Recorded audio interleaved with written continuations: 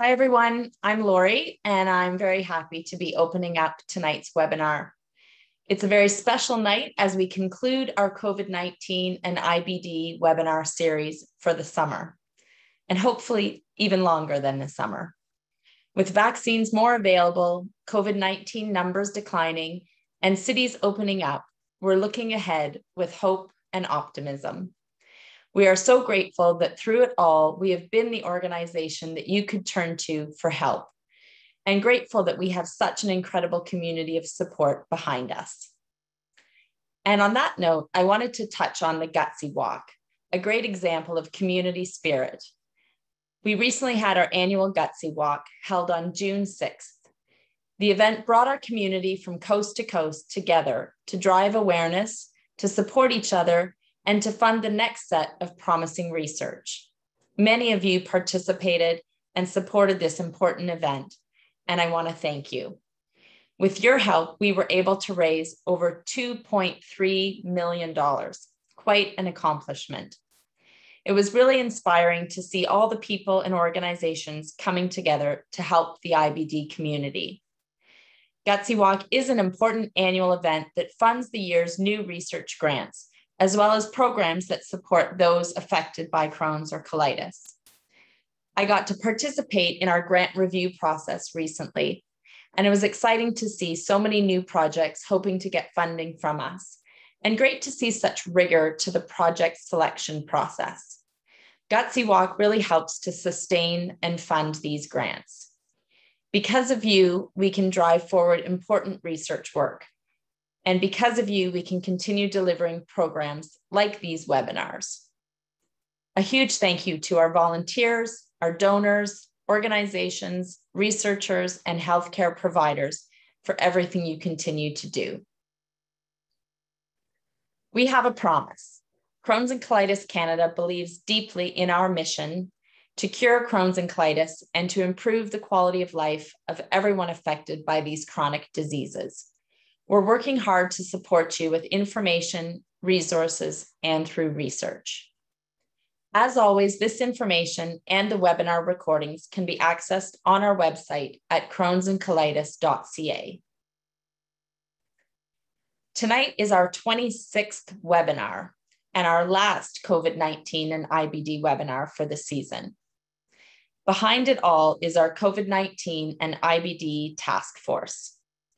Right there from the beginning, the task force ensured the questions were answered and that the resources and guidance was in place to help our community through the crisis.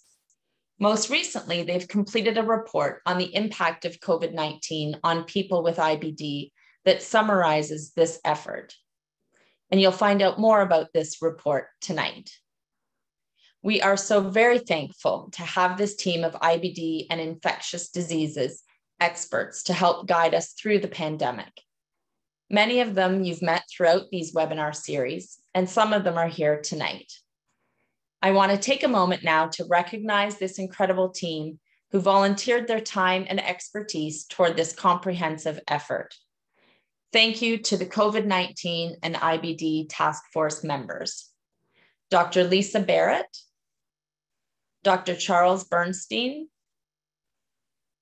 Dr. Mark Burdett, nurse practitioner Yusha Chauhan, Dr. Cheryl Fowler, Dr. Jean-Eric Guilla, Dr. Deanna Gibson, Dr. Ann Griffiths, Dr. Jennifer Jones, Dr. Ellen Kunzig, Dr. Rena Khanna, Dr. Peter Lakatos, Dr. David Mack, Dr. John Marshall, Dr. Remo Panaccione, Dr. Cynthia Siao, and Dr. Laura Tergalnik, and patient advisor Sandra Zielinski.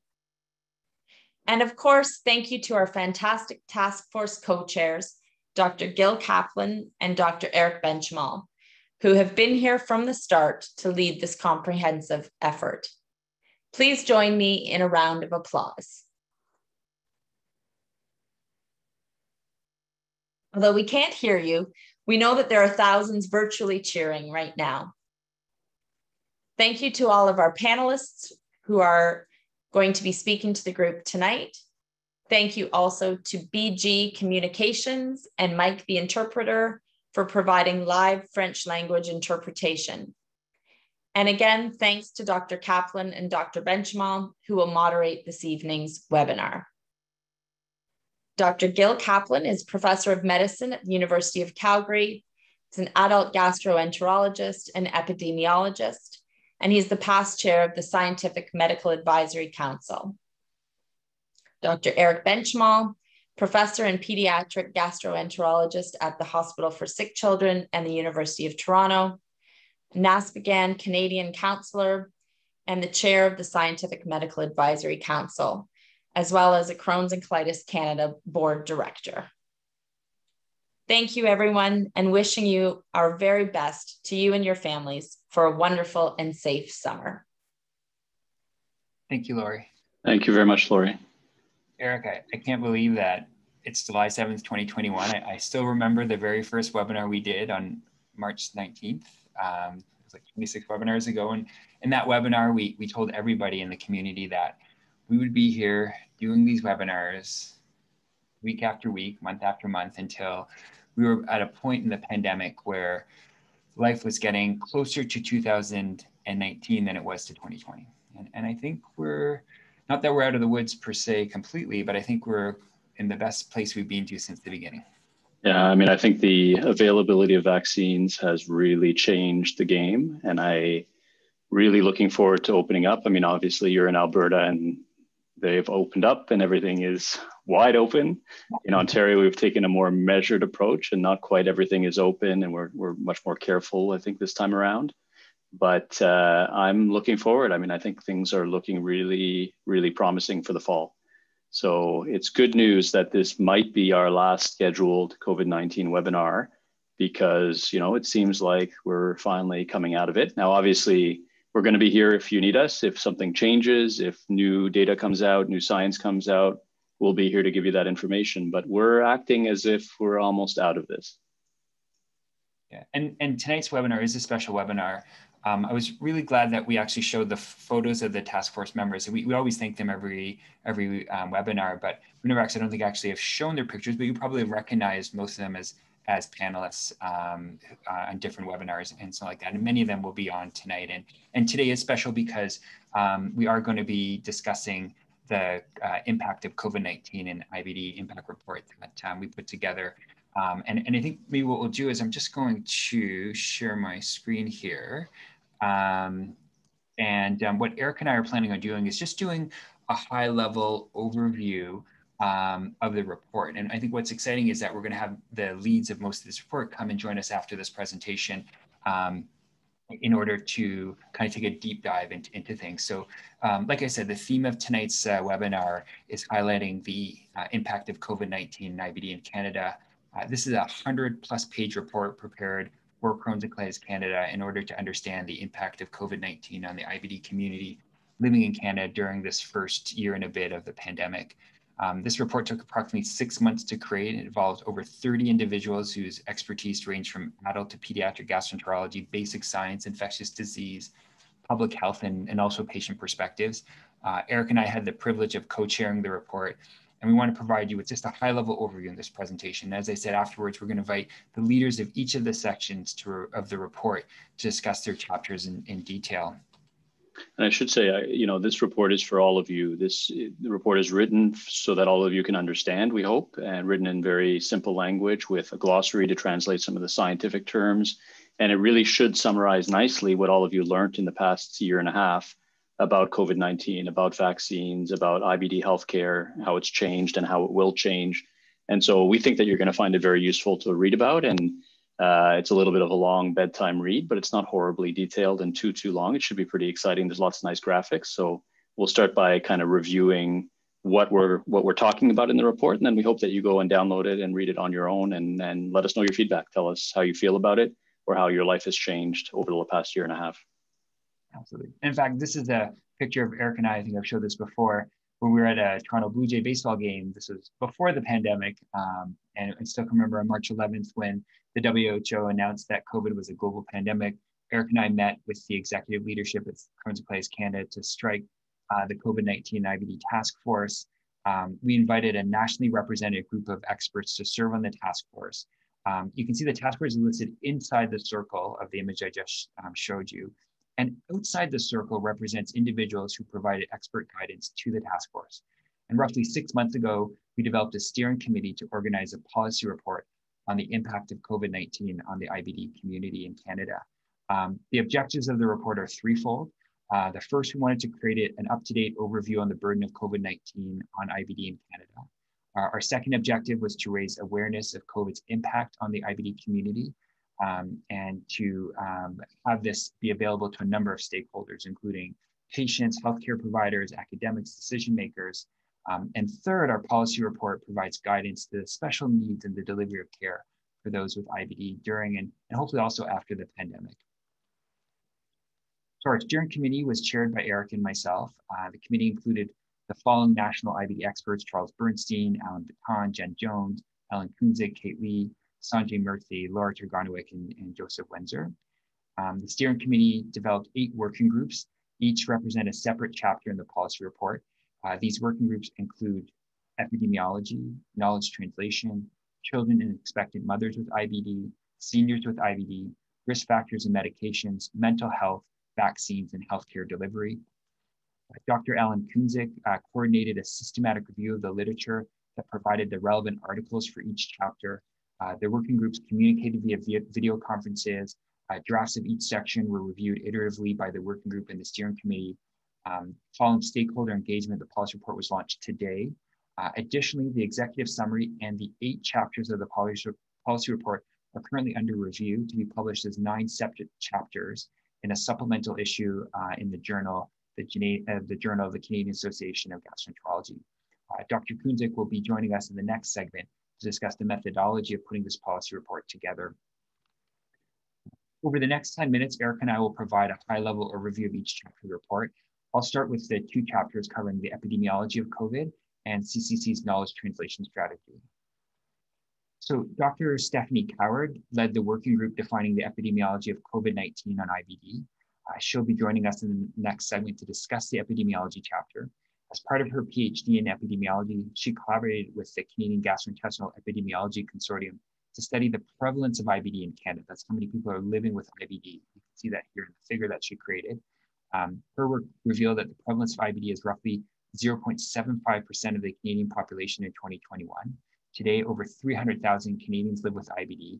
In fact, she forecasted that the prevalence of IBD will climb to nearly 1% of the Canadian population by 2030.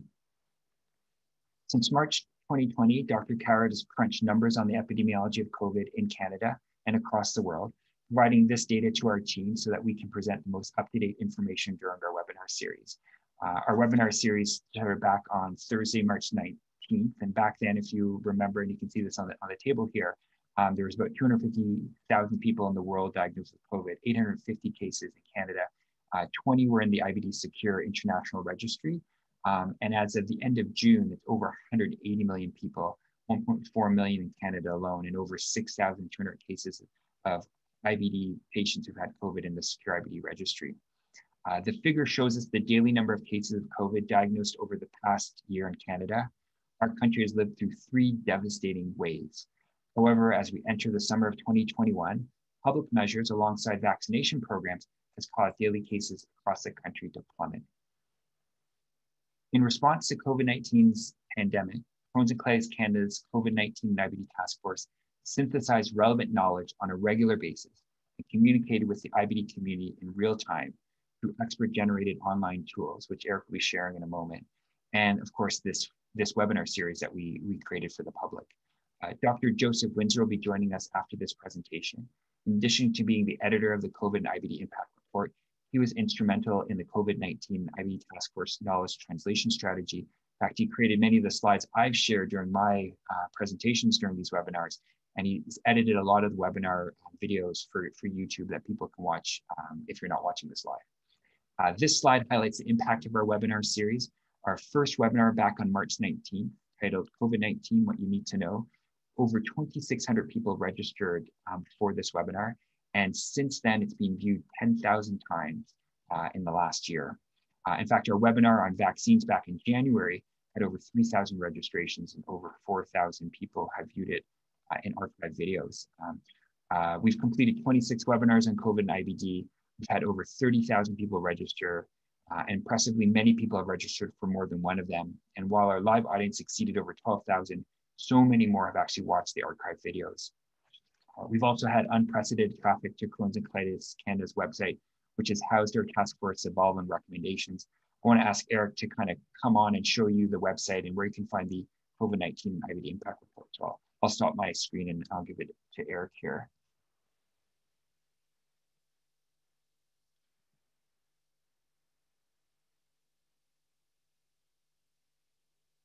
Oh, Eric, you're on mute. I'm sorry, my mistake. So you should see the Crohn's and Colitis Canada website now, and shout out to Sherry Pang, who I know is in the audience. I've known Sherry for over 10 years. She got me involved in Crohn's and Colitis Canada in Ottawa and started off as a volunteer and now leads the chapter. So hi, Sherry. But let's look at, if you go to the COVID-19 and IBD website, so that can be, you can go directly to crohnsandcolitis.ca/COVID-19 if you want to get directly there. But just a reminder that there's these different chapters on the website, different sections. And so, for example, if you wanted to know more about vaccines and the evidence around vaccines in IBD patients and so on, and what our recommendations are, you click on the vaccine section, and there it is. You scroll to the bottom. There's a frequently asked questions. So I've already seen some vaccine questions in the Q&A section. Hopefully, in this FAQ, there should be the answers to your questions as you need them. But what I want to focus on today is really the report. And so you scroll down to the bottom of these sections, and you get the COVID-19 and IBD report in full in PDF format here.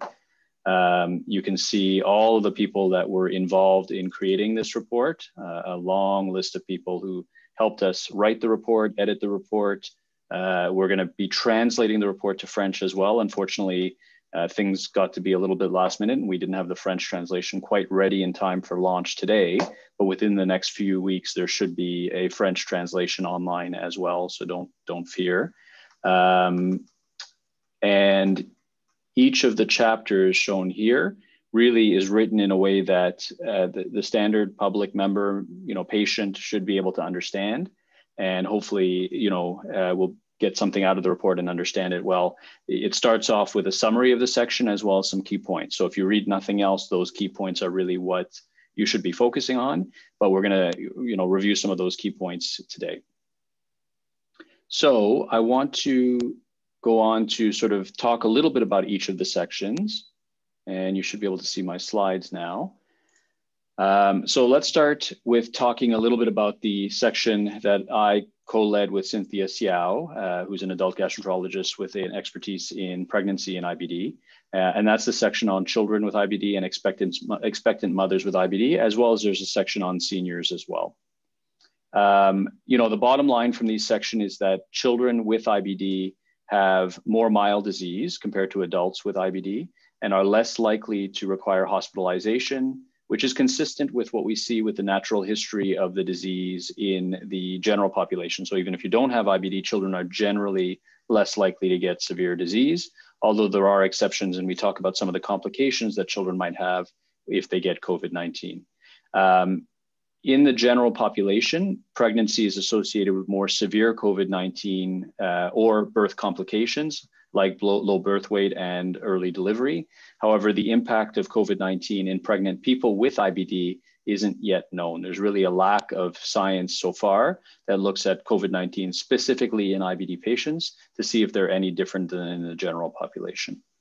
Similarly, with seniors with IBD, as we've been stressing over the past year and a half, really seniors are the high risk groups if they get COVID-19, and that includes whether they have IBD or not. Certainly, there are some medications that make seniors even more high risk, such as being on steroids or other immunosuppressants, and being malnourished can cause a problem, as well as having severe inflammation can cause a problem in seniors. But in general, seniors seem to have the same risk whether or not they have IBD. And so in general, vaccines are recommended in all these age groups because we've seen from real world evidence, as I'll mention, that vaccines are very highly effective at both preventing the disease and preventing complications of developing IBD. So let's talk a little bit about risk factors, medications, and mental health. So you've seen this all before, probably from our second or third webinar.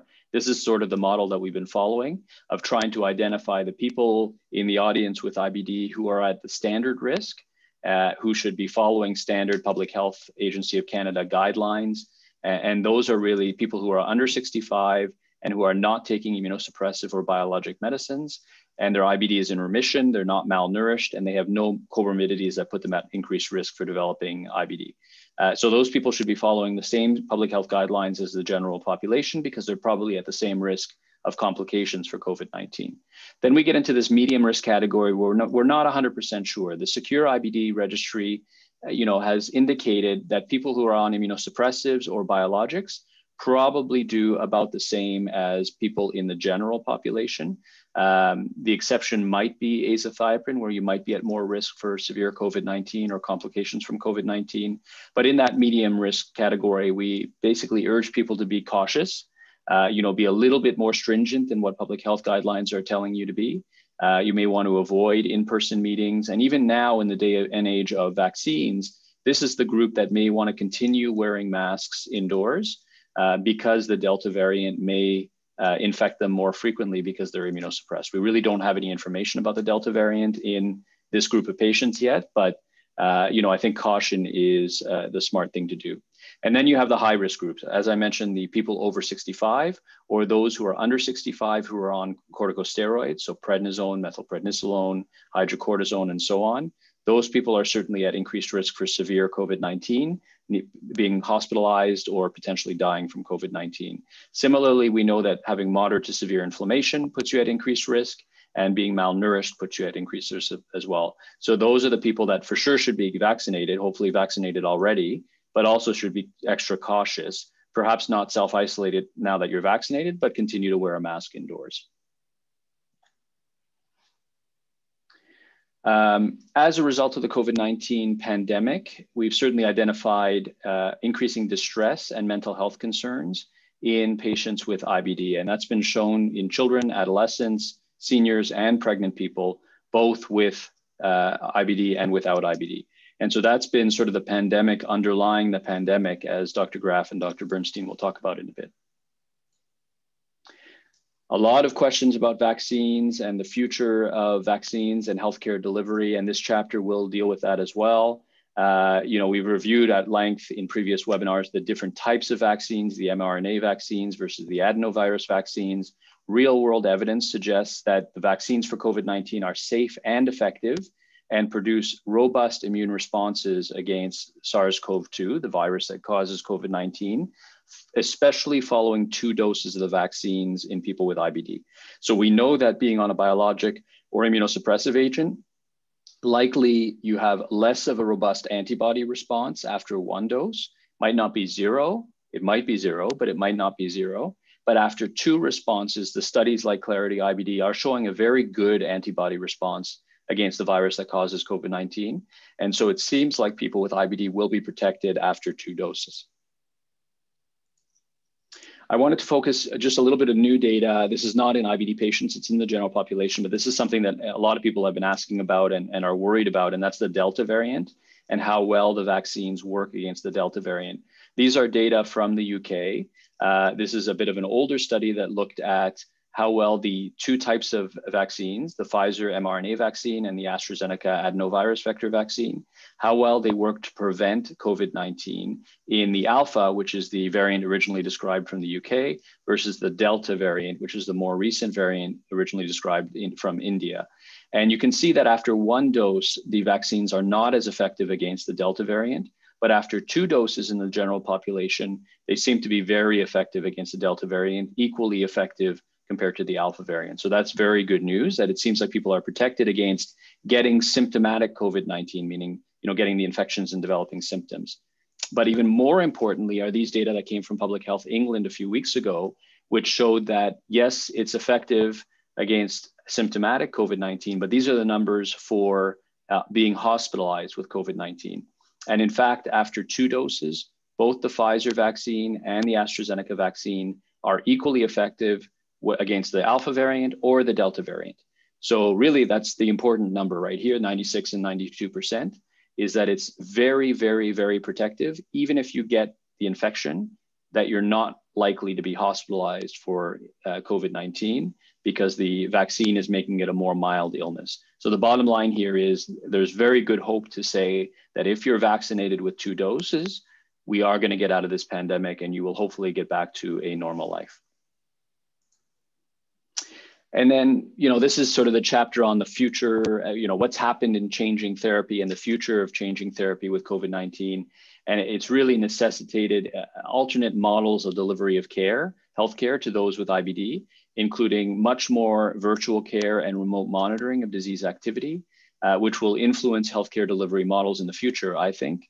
I think we're not going to go back to a day when every visit is in person.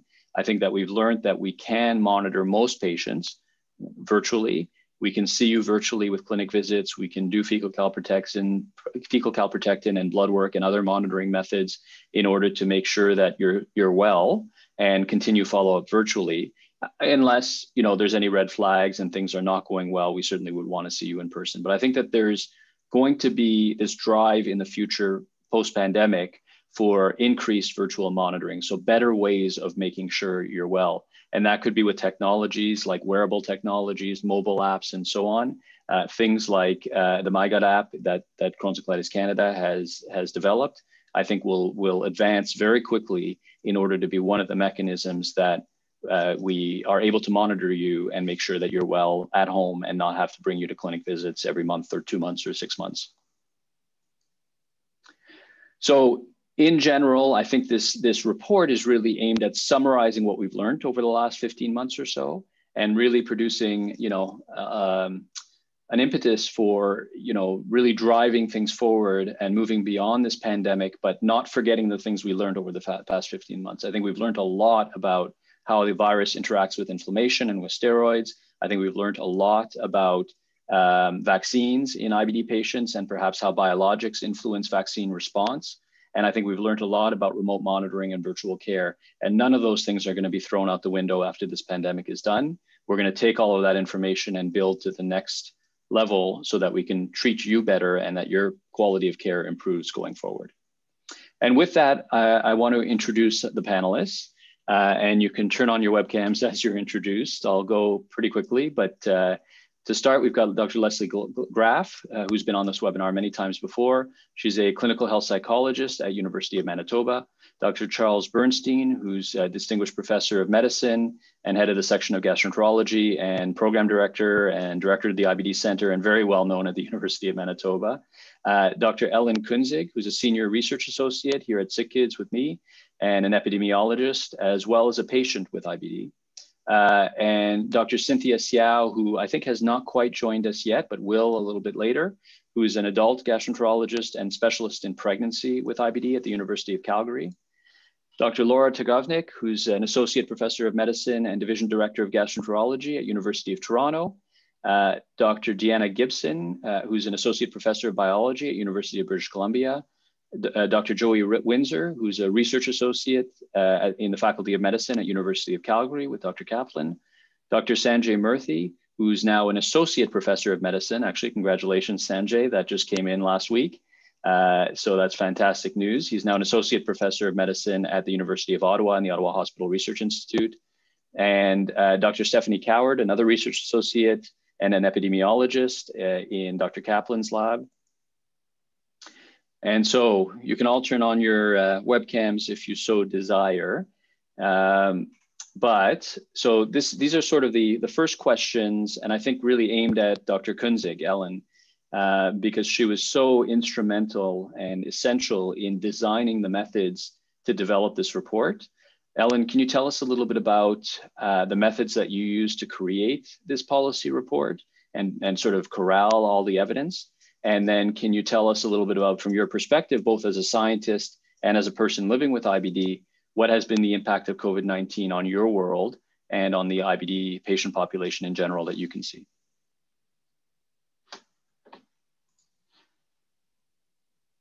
Ellen, are you there? Oh, just on mute. Yeah. Rookie mistake that I shouldn't be making after how long? 15 months. Yeah, I know, exactly. No worries. So start off thanking Eric and Gil for the opportunity and invitation to corral all of the evidence and all of the scientists and gastroenterologists and everyone who's involved in work writing this report and putting it all together. So we started off as a steering committee, originally planning to update the 2018 version of the impact report, which was looking at life pre-pandemic and how the impact of IBD in a world where the pandemic didn't exist.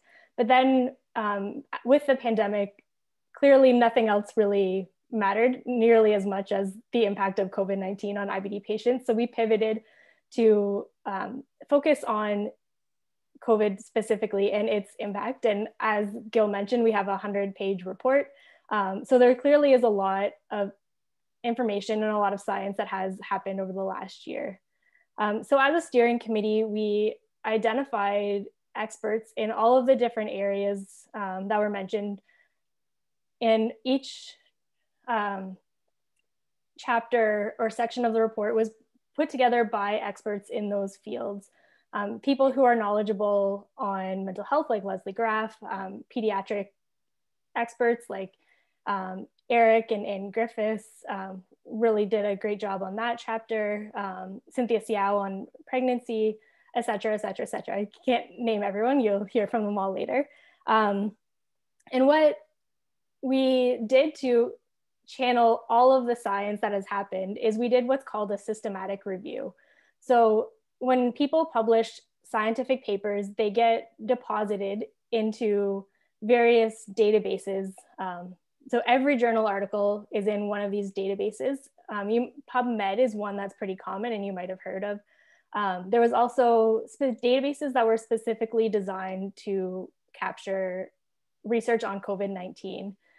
So one of those was created by the WHO, and that's another database that we searched. So we created a very broad search strategy. So we used words like COVID-19, SARS-CoV-2, and any synonym that we could think of that would potentially be used in a paper on COVID-19.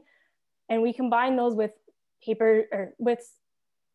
terms like inflammatory bowel disease and Crohn's disease and ulcerative colitis, and words that you would typically associate with IBD. And we looked at how many of those papers were published, and there was a massive number. And we had some IBD fellows who are IBD physicians in training go through all of the papers. I forget how many exactly there were, but there were thousands that they went through on their evenings and weekends and kind of curated everything based on themes. So all of the epidemiology papers went to Dr. Coward and the epidemiology team. Anything on pediatrics went to Eric and his team. And so everyone got the latest evidence that we could possibly find. And then we, after we finished the report and as everyone was writing, we continued to kind of look for articles. And because everything is involved so rapidly, vaccines being one topic that the evidence is, there's new evidence every day.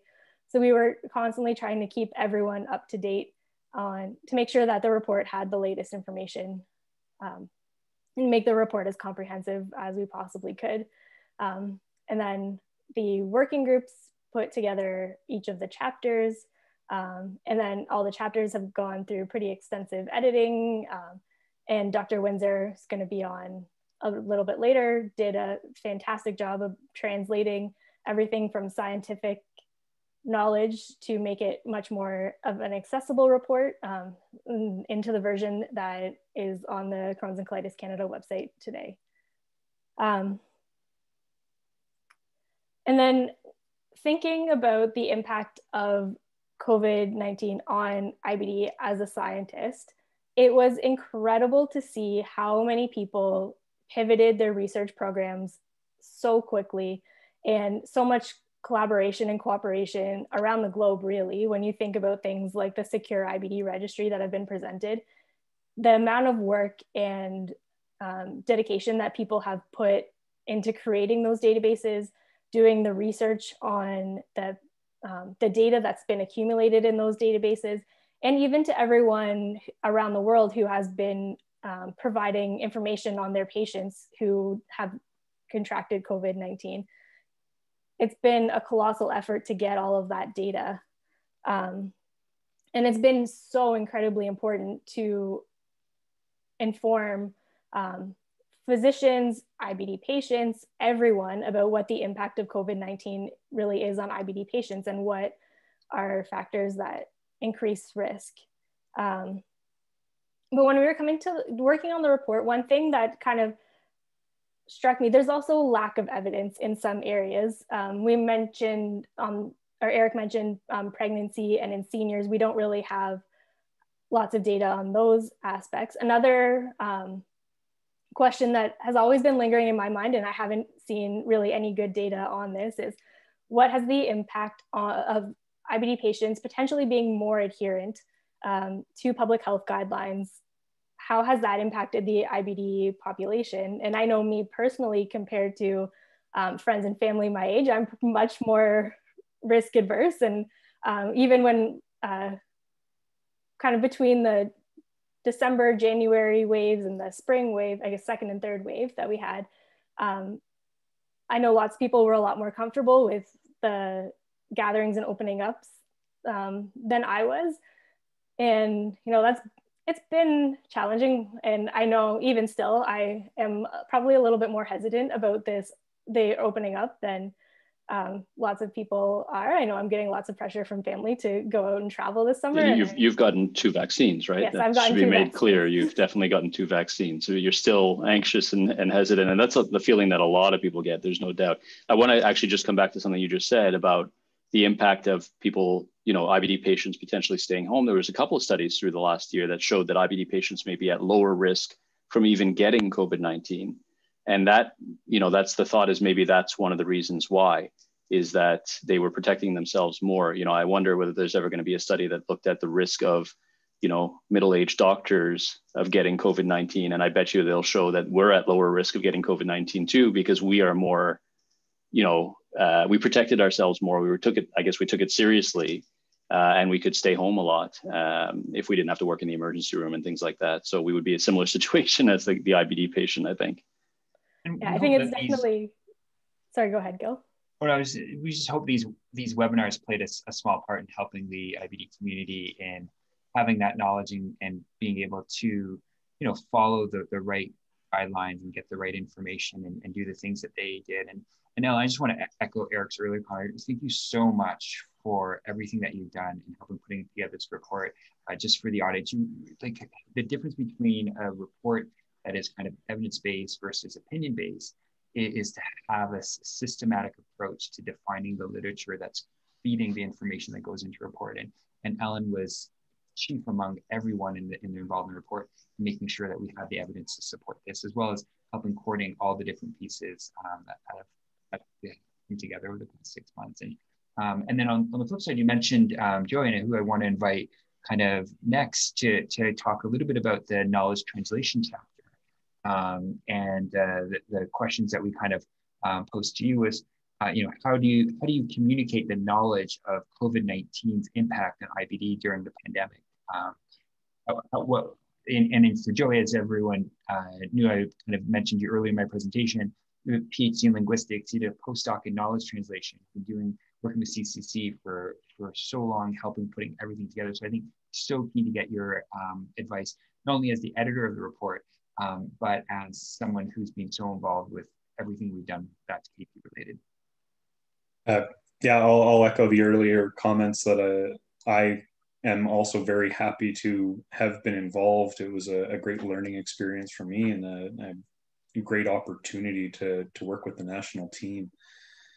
My approach to knowledge translation is giving people all the possible information in an accessible format, and importantly, without watering down the science or watering down the information. So Eric's already been talking about how it's accessible language. Unfortunately, it's not always possible. When we get into the vaccine chapter, it becomes very, very scientific.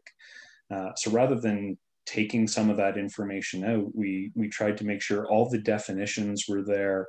There's lots of hyperlinks in the document. So if something doesn't make sense, you can click the hyperlink and go to the definition or go to an external resource. And if that information is interesting to you, it's there, it's available.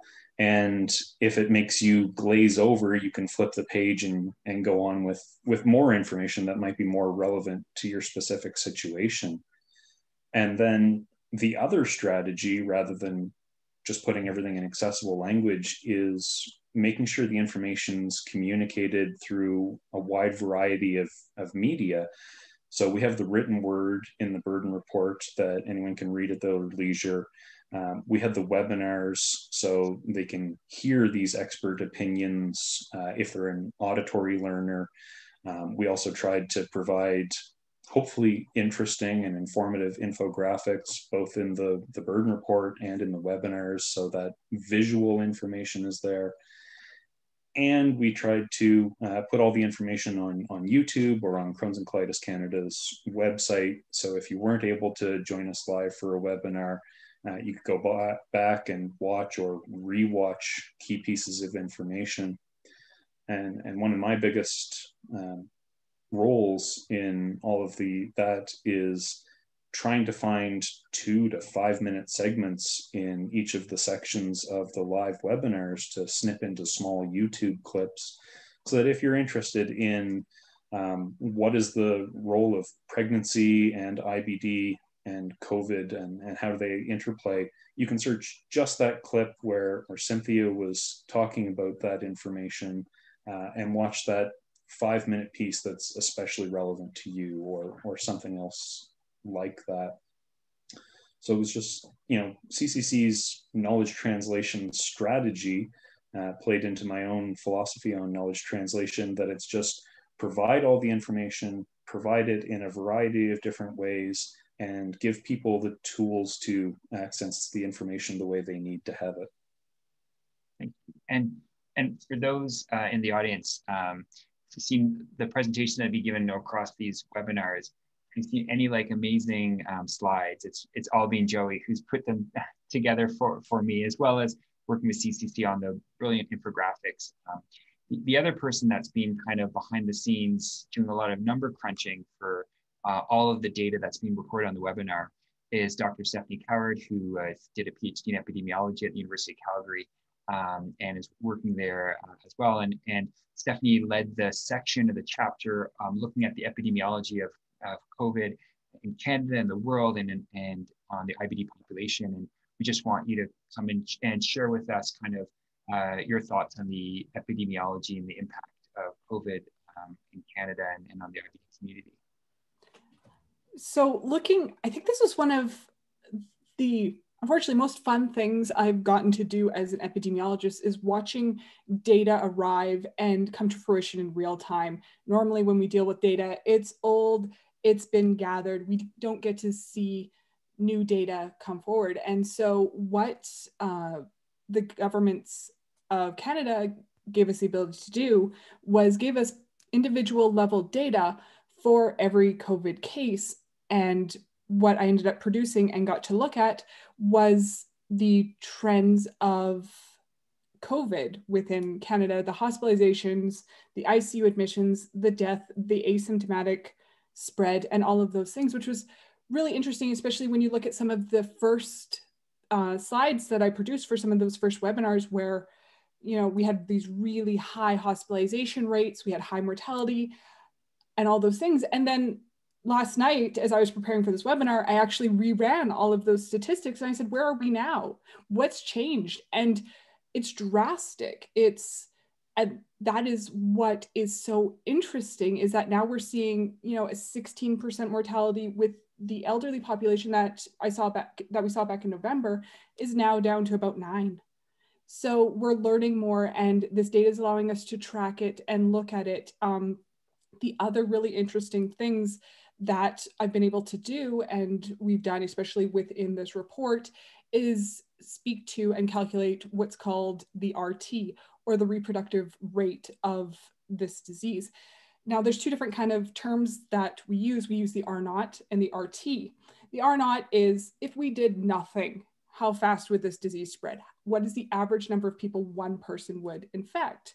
So the R0 of COVID is about 5.7, which is nearly 4 times that of the flu. So left unchecked, we were in trouble. So what the RT shows us is how we're able to affect the transmission of this virus over time. And there are different factors that play into this. So a lot of different public health measures, we started wearing masks, washing our hands, physical distancing, I should say. And one of the most important ones was the vaccinations, is we're able to really modify that RT.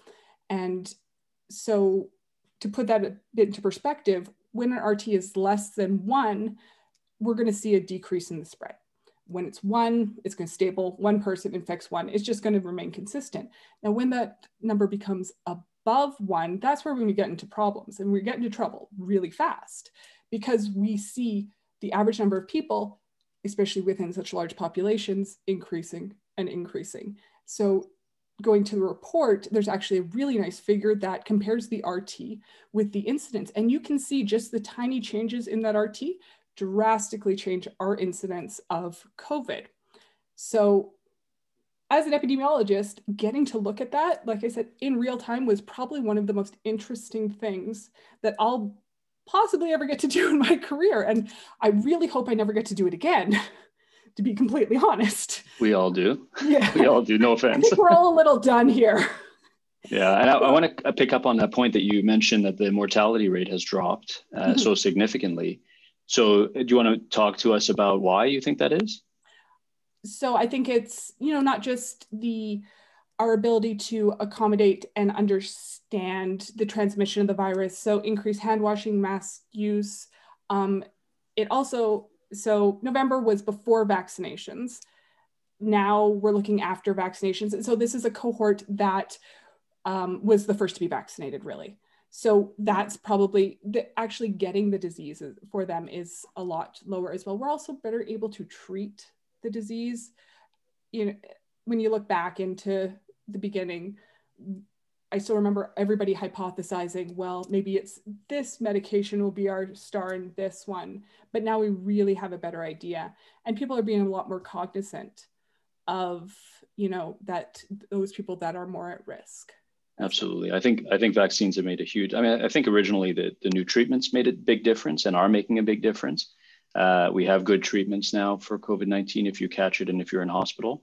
But the vaccines have really made a huge difference, because the new COVID-19, it's not the same as the one we had back in March, right? It's more infectious and it's more deadly. This Delta variant is pretty awful, but becoming vaccinated really almost eliminates your risk. Nothing is ever perfect, but almost eliminates your risk of dying of COVID-19. So extremely important to get vaccinated.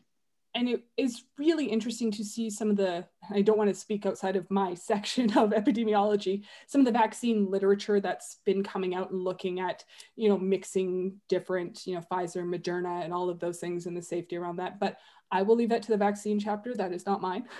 Yep, absolutely. We'll talk about that in a second. And Stephanie, just before we let you go, I just want to highlight to the audience that before the pandemic, Stephanie was actually involved with a number of public engagements explaining what epidemiology was. And you did a number of lectures back when we could gather in bars and in different public forums. And your epidemiology talks, whenever I watched you talk about it, you always use the zombie apocalypse as your analogy. And just remembering some of those talks you had about RTs and things like that, using the zombie apocalypse, it's very reminiscent to what we've been dealing with over the past year and all the work you did. So thank you so much for everything that you've done this past year. Sometimes I borderline regret choosing that as the topic, for example, at this point, but it became very important, especially with learning about all the different types of modeling and getting to use them now. I think over the past year, we've all become zombies at one point or another. I think we've all felt that. And that's a good segue to the section on mental health, unfortunately.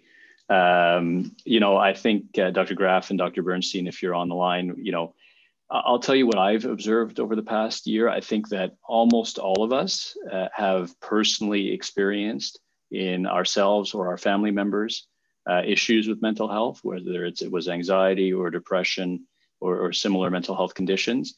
When it comes to my patients, I saw an interesting evolution, because I saw at the beginning of the pandemic, some of my patients, teenagers, hated being kept home from school and really wanted to be with their friends. And I'd say that was probably the majority. But there was a good number of patients, not a small minority, that actually felt pretty good about staying home and enjoyed the process of learning from home and doing the homeschooling. And, some of them, were less anxious about having to go to school and perform every day and so on. I didn't see that towards the end of the pandemic. By the third wave, I think everybody was done. Even the patients who felt that they enjoyed being at home, they were like, enough, we want to go out now, we want to see our friends. So what's your experience been on the mental health of Canadians through COVID-19, and how has IBD interacted with that change in mental health? Yeah, thanks, Eric. I mean, even your examples have hit on some good demonstrations, I think, of what the experience has been. First of all, this has been a very challenging time, and it's not just for one or two people or one area that, if someone's hit by an earthquake, it's one area and then it's done. But this pandemic has affected all of us, and not just Canadians, but of course across the world. And it's gone on and on and on. So understandably, the impact of that for people's mental health has been pretty significant. There's been really much higher levels of stress when these aspects are measured across populations. We do see a really significant increase in stress and a significant increase in those more clinical experiences of mental health, like anxiety or depression. We also noticed there was an increase in substance use, which is usually a bit of a sign of, trying to cope in a different way. And but it very much depends on where things were in the pandemic as well. So early months, a lot of fear, a lot of uncertainty, and a lot of worry.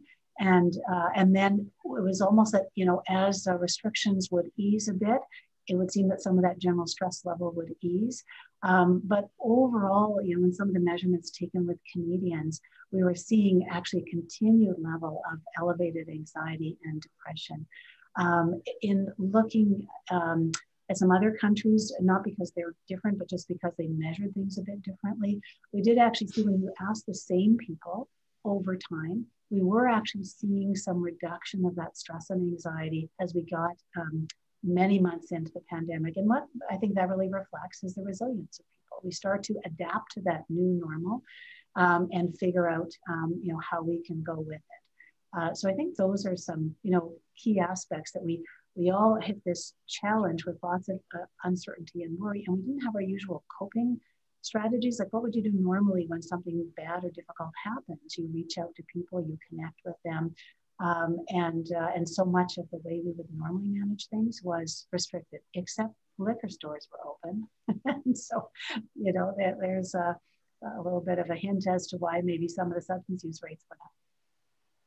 Yeah. And Dr. Bernstein, how do you feel like your patients with IBD coped in terms of mental health through the year?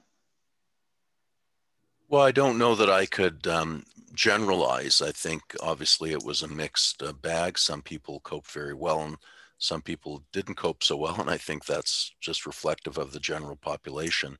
People with IBD do have an increased prevalence of having mental health disorders. And we do know that people with mental health disorders and IBD, the mental health disorders can affect the outcomes of the IBD. So it's really important to pay attention to mental health at all times, whether we're in a pandemic or not. Now, as Lesley's just underscored, during a time of such stress as a pandemic, and the extra stressors of the social isolation, the financial stressors, the workplace stressors that we've all experienced, certainly can make somebody who doesn't have a mental health disorder as an underlying problem develop one, or make somebody who has an underlying mental health disorder exacerbated. Now, in IBD, the added stressors for patients were trying to understand whether they, just by the virtue of having IBD, were at extra risk of getting COVID, Was their medication going to put them at extra risk? And while we needed answers to those questions, it also created a stressor. And the stress can be, very difficult. And then the vaccine. So should I get a vaccine? When should I get a vaccine? Do I have to adjust my medication scheduling if I'm going to get a vaccine?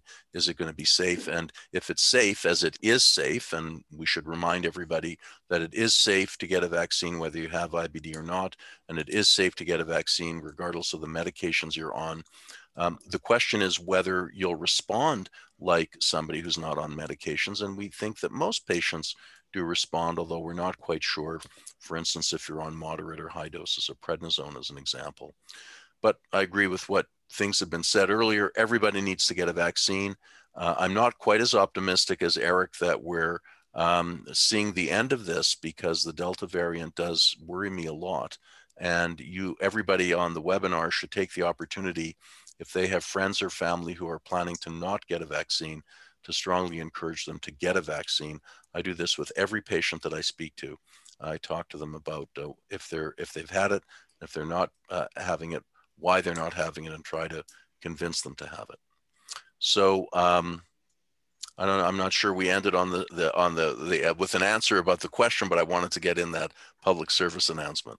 Absolutely. And one more public service announcement actually I want to get in is that yourself, Dr. Bernstein, and Dr. Graff have been funded by Crohn's and Colitis Canada to look much more carefully at mental health in IBD patients through the PACE program. Do you want to say a few words about what you're going to be looking at? So the PACE program is a program Crohn's and Colitis started maybe 5 years ago, if I've got the actual duration correct, but they provided funding to 5 centers in Calgary, Edmonton, Toronto, at Mount Sinai, McGill, and in Hamilton. And the centers were going to use that funding to enhance the delivery of care for patients with IBD. Crohn's and Colitis Canada put out a request for applications to find a way to improve clinic provision of care from the perspective of mental health and also nutrition.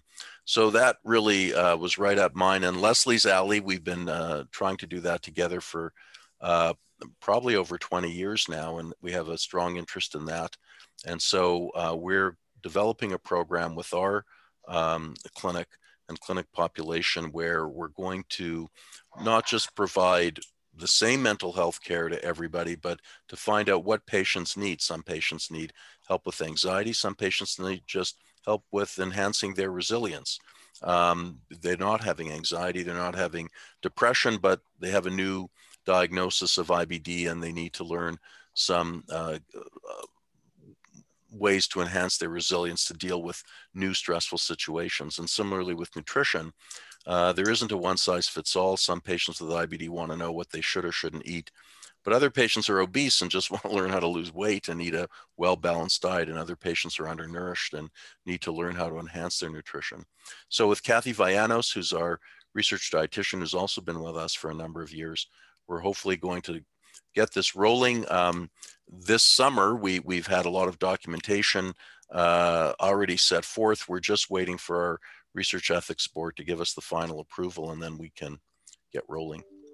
If I can just add to that, we'll be talking a bit later in this webinar about delivery of healthcare.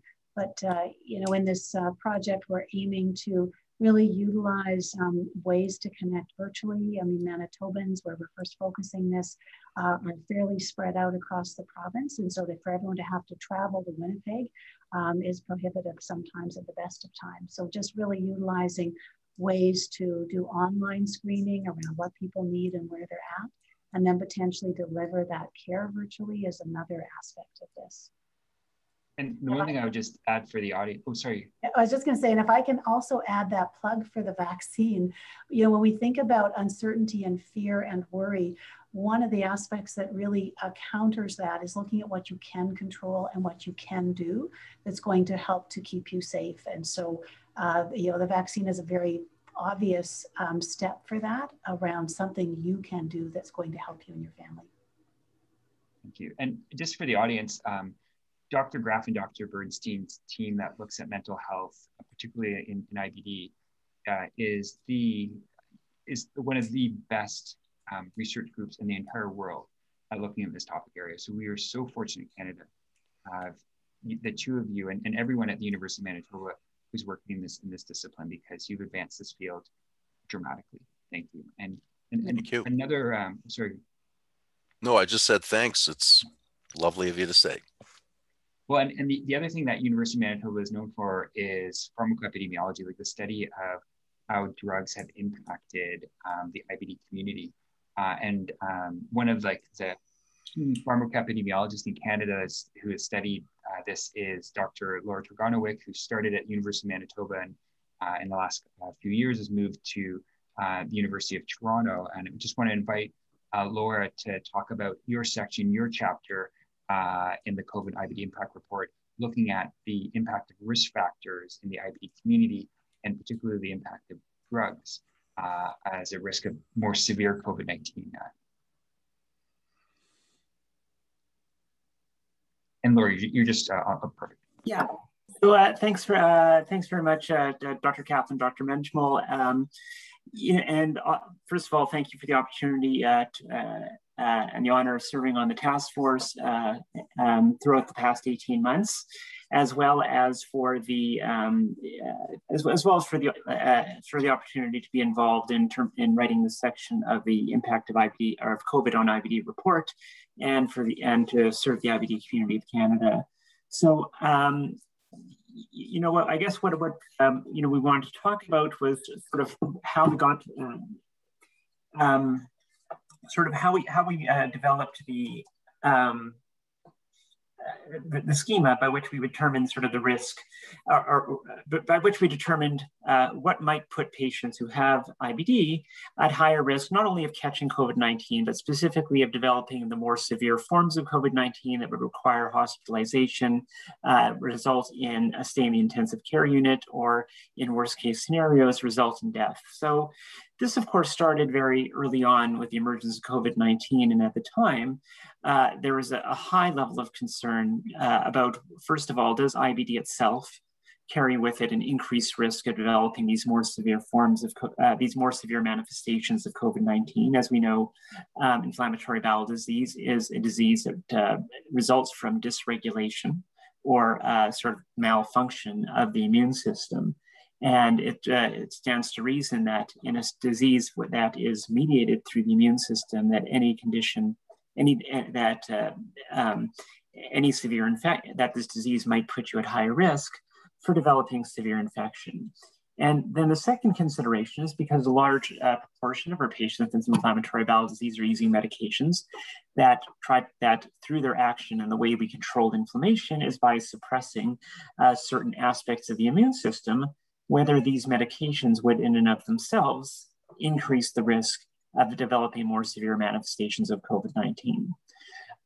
In any area where there's uncertainty, and of course there was a lot of uncertainty at the beginning, there was also concern that in the absence of strong evidence or strong guidance, that patients and physicians would make decisions that may result in changes to people's medications, and these could be medications that had been working very effectively over a long period of time.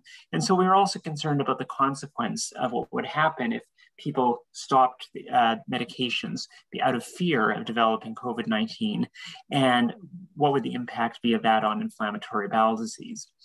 So thankfully, the World IBD community came together very quickly in the early phase of the pandemic to develop a strategy for how we are going to assess, first of all, whether patients with IBD were at increased risk for developing more severe manifestations of COVID-19, and second, how did your use of medications affect your risk of developing COVID-19? And so the way this was done was by developing an international registry. And this was led by a couple of American doctors, Dr. Ryan Angaru and Dr. Erica Brenner, but with participation from physicians around the world. Dr. Kaplan had some major involvement, as well as Dr. Coward and I believe Dr. Windsor, in helping to both create a strategy for helping physicians register patients who developed an inflammatory bowel disease, as well as some characteristics about those patients. We could determine what about those patients would increase the risk of IBD. And this got well publicized around the world and was able to enroll eventually thousands of patients over time. And what we were eventually able to learn from this registry, and was later confirmed with subsequent research, is that thankfully, the medications that people were most concerned about, specifically the biologic agents, do not, in most circumstances, appear to increase the risk of developing severe manifestations of COVID-19.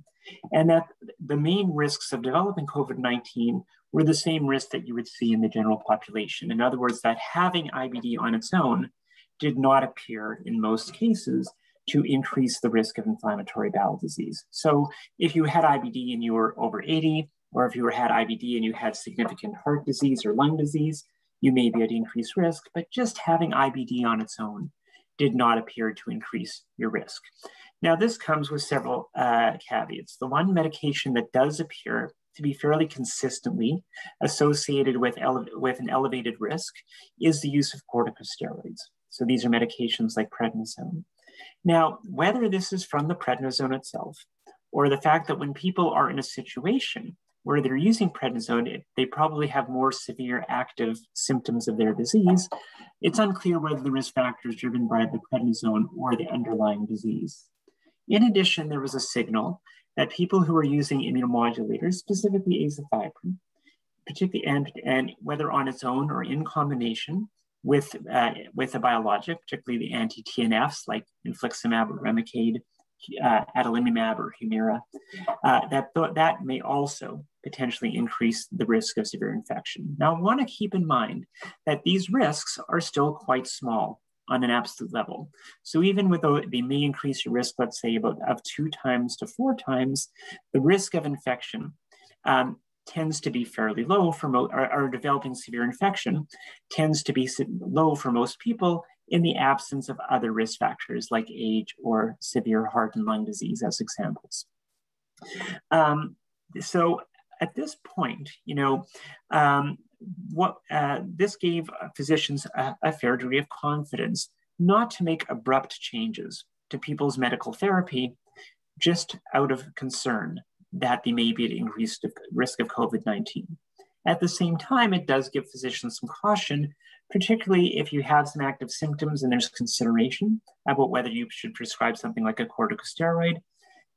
We were advising physicians to just give thought as to whether that medication was really necessary and if there were potentially other ways to manage that.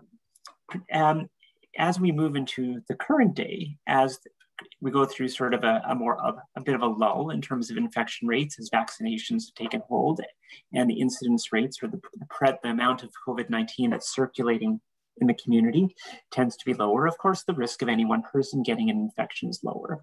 And it still remains our advice that for the vast majority of patients should not be making any major changes to their medical therapy out of fear of COVID-19. Absolutely. Thank you for that, Laura. I mean, I think that's generally a very encouraging message, right, that we've learned over the past 15 months that we were worried. And I think Gil and I had spoken about that, in March 2020, we were concerned that we would be getting a lot of IBD patients who either had to stop therapy because they might die from COVID-19 or would die from COVID-19. And we didn't see that, which is really fantastic news. The steroid question is still a big issue. And I think we've learned to deal with that. It's, we're still using steroids, but it's, we're more careful, I think, as the rates went up. But now with the vaccine and, rates going down, I think we're encouraged that we can go back to a safe model of care, and COVID-19 isn't the top thing on our mind when we're thinking about treating patients well for their IBD. So I'm going to go back to Dr. Bernstein now for a few minutes just to talk about seniors with IBD. And Ellen had mentioned a little bit earlier in the talk that this was one of the gaps in the literature, that really there wasn't a lot of research regarding IBD, specifically IBD patients and COVID-19 in seniors. Do you want to speak a little bit about how COVID-19 has impacted seniors with IBD? Sure. we've come to learn that the highest risk for having an adverse outcome with COVID-19 is being a senior. And again, with our concerns with the Delta variant, that age of risk has slowly crept down. I think in the beginning of the COVID pandemic, the greatest risk for death was in people over the age of 65. And as one got older, the risk was even greater. And we saw these horrible outcomes in personal care homes and nursing homes. With the Delta variant, we're even seeing deaths amongst younger people, but still with the Delta variant, the greatest risk are amongst seniors. Fortunately, by the time the Delta variant became a bigger problem, many of the seniors were vaccinated, thankfully. Another important risk for a bad outcome from COVID-19 is having comorbidities regardless of your age. And of course, the older we are, the more comorbidities we're going to have. And so seniors are that population with more comorbidities. So what I mean by comorbidities is having other disease processes. So the older we are, we're more likely to have diabetes. We're more likely to have heart disease. We're more likely to have underlying lung disease. And these are risk factors for having bad outcomes with COVID. So our seniors were certainly at risk, and they have been at risk. And we've seen the risks bear out, particularly in personal care homes, but also amongst our loved ones in our community, who some of whom were otherwise quite well, but just happened to be older, and they just didn't do as well. Now, having IBD and being a senior didn't put anybody at any greater risk than just being a senior without IBD. So I think the IBD community can at least take some solace that having IBD wasn't necessarily increasing their risk. Two things to point out, I think, to end my little blurb about seniors is, number one, many of us, if not all of us, have gone to telehealth in some way of providing care. In fact, my clinics are almost exclusively on the phone now.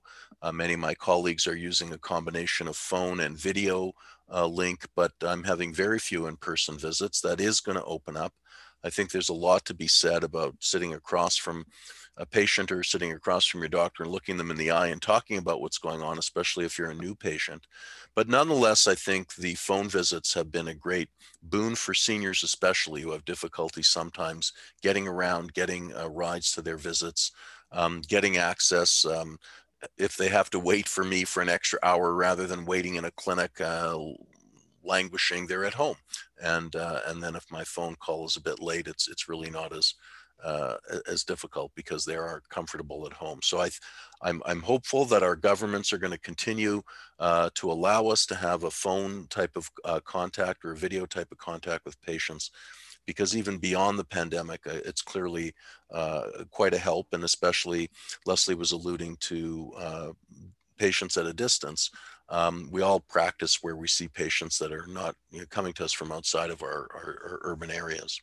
The last point I would make is that we've come to learn from flu vaccine that while the flu vaccine may not be quite as effective in seniors as it is in young people, it's very effective in seniors in that it does decrease the rate of death from flu. And so once again, we need all of our seniors to be vaccinated, because they'll do much better against COVID if they're vaccinated than not.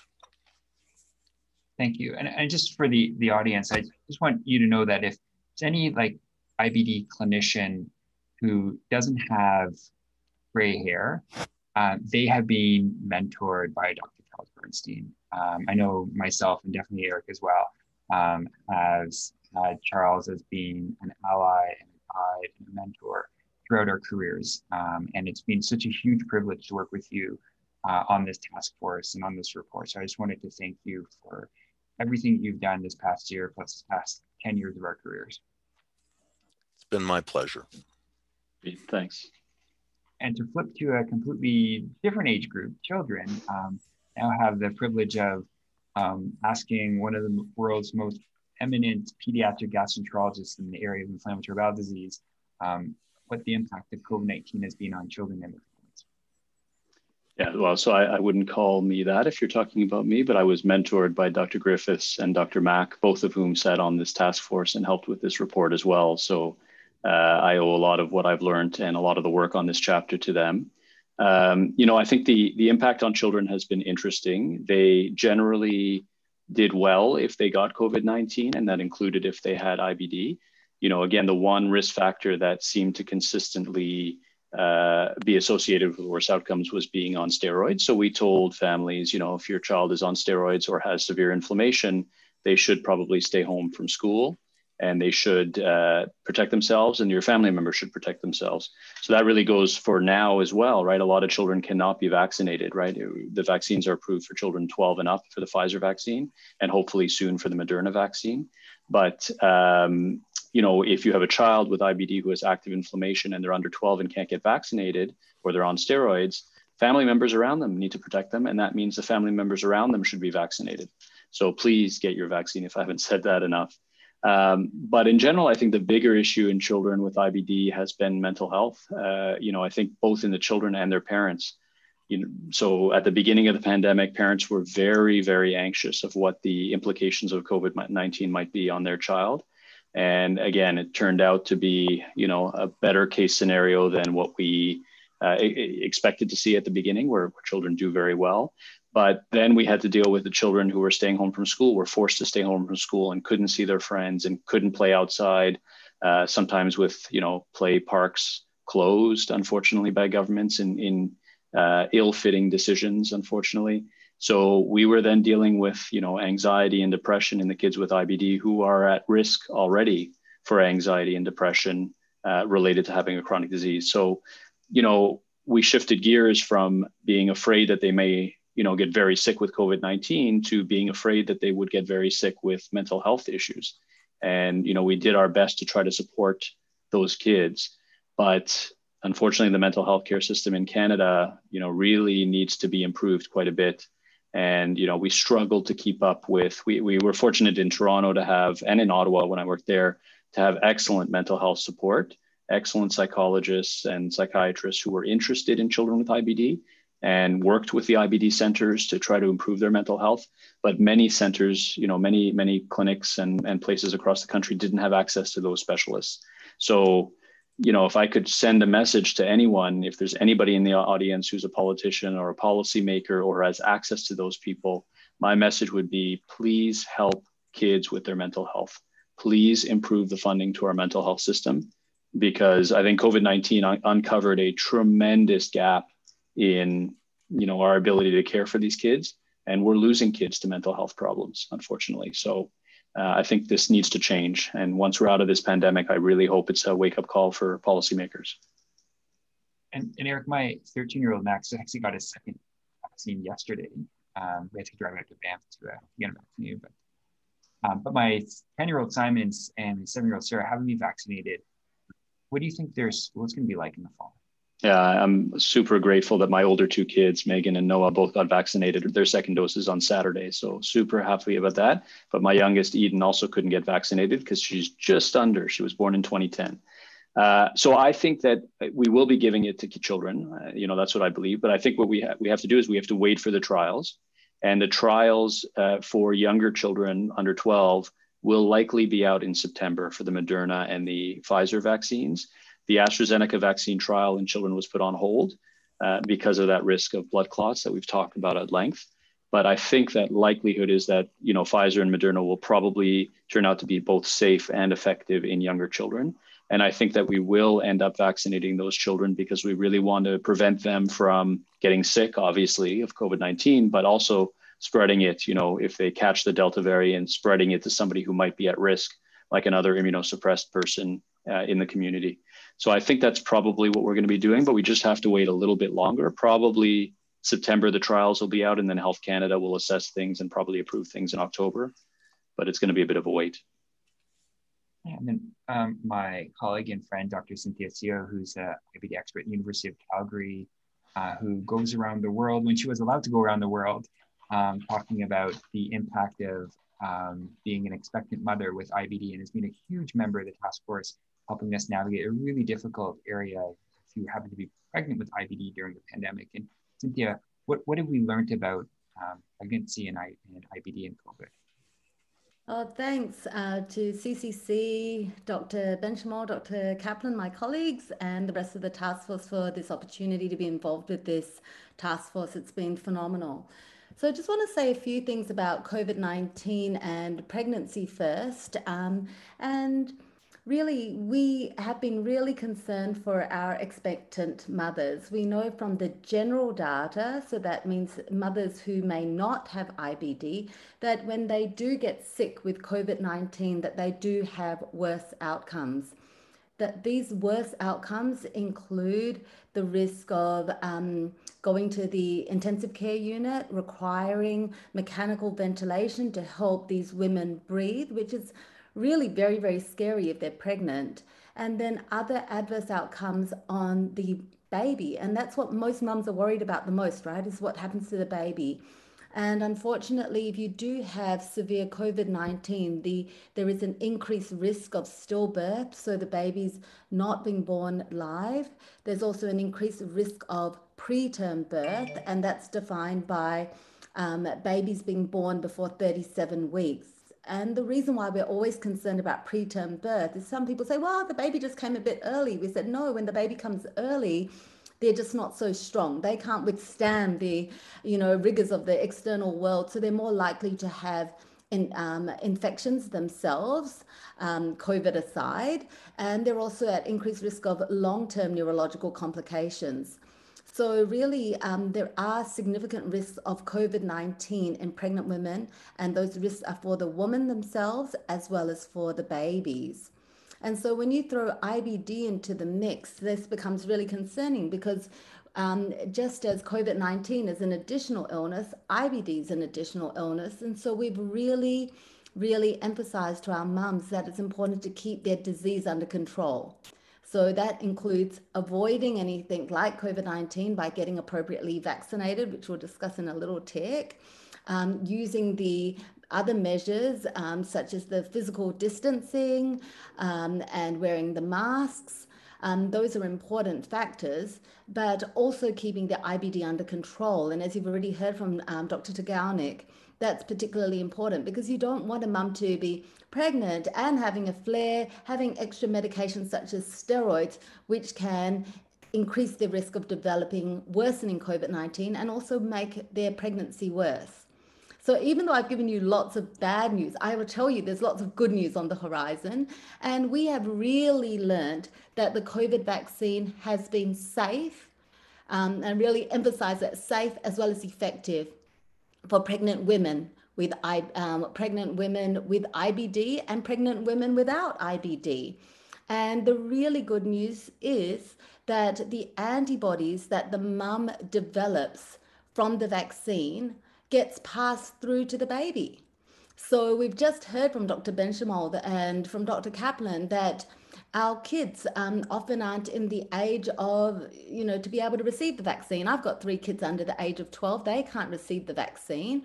And so when people say, well, what can I do to protect my kids? Well, if you're pregnant, you're lucky, you're a step ahead. If you get vaccinated as the mum, the antibodies travel in the breast milk. They also travel in the across the placenta. They're found in the umbilical blood and they're found in the baby. And the earlier you get vaccinated during that pregnancy, the higher the antibody levels are. So for the pregnant mums out there, just yet another reminder, we've all been telling you about the efficacy of vaccines, but the earlier you get the vaccine for that pregnant woman, wow, you're going to be at least 9 months ahead, 7 months ahead of all of our kids who haven't been able to get the vaccine yet. So really there is good news on the horizon, and mums can get vaccinated, their babies can be protected, and soon there's only the baby to age 12 that need to be vaccinated. We hope there really will be good news in the near future.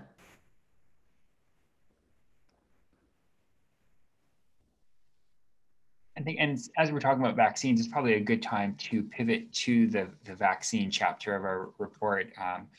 Not only we've had several webinars dedicated to the vaccines, and we know that this was something that was huge questions for the IBD community. And we've had the privilege of having a number of different experts on our task force, including basic scientists and clinician experts as well. And the reason why it's so important to have both is the topic of vaccines, there was a tremendous amount of mechanistic trying to understand how vaccines work, why these mRNA vaccines are novel, why they're effective, all these types of things. And it was so important to have experts like Dr. Deanna Gibson, who's a basic scientist who understands the microbiome and immunology and vaccines, to help us kind of understand the mechanisms of this. And she was key and instrumental in working with Dr. Sanjay Murthy, who's an eminent clinical IBD epidemiologist, to write the vaccine section of this report. And Deanna, maybe I can just start with you, just asking you just to give us a general understanding of the impact of these vaccines on COVID-19 in the general sense. So I think we can all agree that the only way out of the pandemic will be through vaccination, for sure. And that's why we're starting to see the numbers decrease. I do want to point out that I'm sort of on the same page as Dr. Charles Bernstein, that we're not quite out of the woods yet, and we do need to be a little bit concerned about opening up so quickly, because we can see from the Israel data that even though they had 85% fully vaccinated individuals, that the Delta variant is breaking through in that population. And so while we will still be protected from very high levels of protection from mortality, which is great news, I think that what we can do is really encourage everybody around us to get vaccinated if they're not already. In Canada, we're only at 70% with a single dose, and double dose is only sitting at about 37%. So this is fantastic. We're going as fast as we can, but really until maybe 85% or even 90%, like measles was 95%, where we have that number of individuals doubly vaccinated, there's still cause for concern. And that's because the way that a vaccine works is that, of course, we get individual immunity. So we all have the ability to produce what's called antibodies from B cells, and we have cells that stick around. They're called memory cells in our bodies for very, very long periods of time, sometimes our entire life. So when we see the second time the virus, we have a very quick response, and we pump out millions of these antibodies that actually block the virus from getting into our cell. But we rely on herd immunity to get ourselves out of the pandemic. So that is the herd, very large portion of the community that is immune to this disease. And that's where it makes the unlikely spread from person to person to happen, when we have this high herd immunity. And so, it's really important that Canada and the rest of the world get vaccinated fully. I've read a lot of comments on the third dose, so I'll just comment on that right now quickly, that there is some evidence to support that immunosuppressed individuals getting a third dose would be beneficial. Maybe a third dose will be required for everybody, not just immunosuppressed individuals, but everybody. And it's also, I want to point out, very easy to modify the mRNA vaccine. So if the mRNA vaccine can be modified to directly attack the Delta variant, this would be a reasonably easy change to make in about 6 weeks period of time. So I think I have a lot of comfort knowing that perhaps we will need to get a third dose. And at this time, the third dose will be specific to that Delta variant or any other variants that might pop up. I want to point out one quick thing that I didn't cover in the chapter, and that was, we didn't talk that much about the variants. Of course, variants, this is a very natural process for viruses to mutate. Their goal in life is just to propagate themselves, and they will do whatever they need to do to basically survive. And so that's why we're sort of against the time, right? All of us have to get vaccinated as quickly as we can so that no more variants can pop up in unvaccinated communities, which then leave us who are vaccinated at risk. Maybe not for severe disease, but still for asymptomatic disease, which we know that can lead to long-term consequences as well. So it's not that there could be no consequences with that. Yeah. So. Those are excellent points. And in fact, one of the things that we have to remember, this is a global pandemic. We are so fortunate to live in a country like Canada that has the access and the resources to allow its entire population to be vaccinated so early in the pandemic, but we recognize there's so many parts of the world that right now have very low penetration of vaccination, and mainly because they don't have access to vaccines. In that milieu, mutations can occur, and how we protect ourselves is by having that population who does have access to vaccine to go ahead and be vaccinated. And Sanjay, I just want to kind of bring you into the conversation too, and just to ask you, you wrote a big part of the vaccine chapter was on the vaccines, how it works potentially differently in patients with IBD, and I just wanted to get your sense on, what should IBD patients be thinking about in terms of the vaccine? Yeah, sure. Thanks, Gil.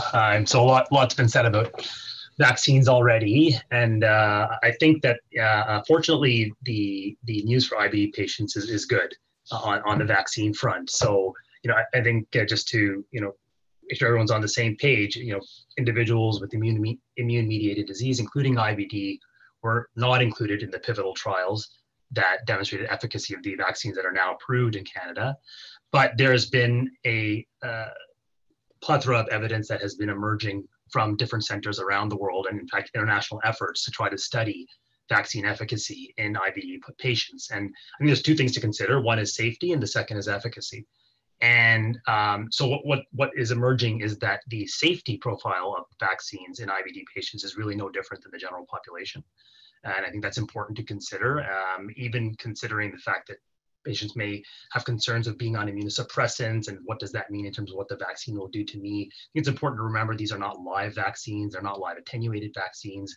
They're small snippets of genetic material coding for one part of the coronavirus, a very effective part for your body to recognize an attack, but in no way confers any susceptibility to infection with coronavirus. So that's important to remember. And so safety, and of course, we've all heard of the emerging safety concerns relating to blood clots with the AstraZeneca and Janssen vaccines, and now myocarditis and pericarditis with the mRNA-based vaccines. Important to put these in context as being very rare adverse reactions, and also no evidence to date to support that those adverse reactions are any more common in IBD patients than non-IBD patients. So I think the safety profile looks similar to what we see in the general population.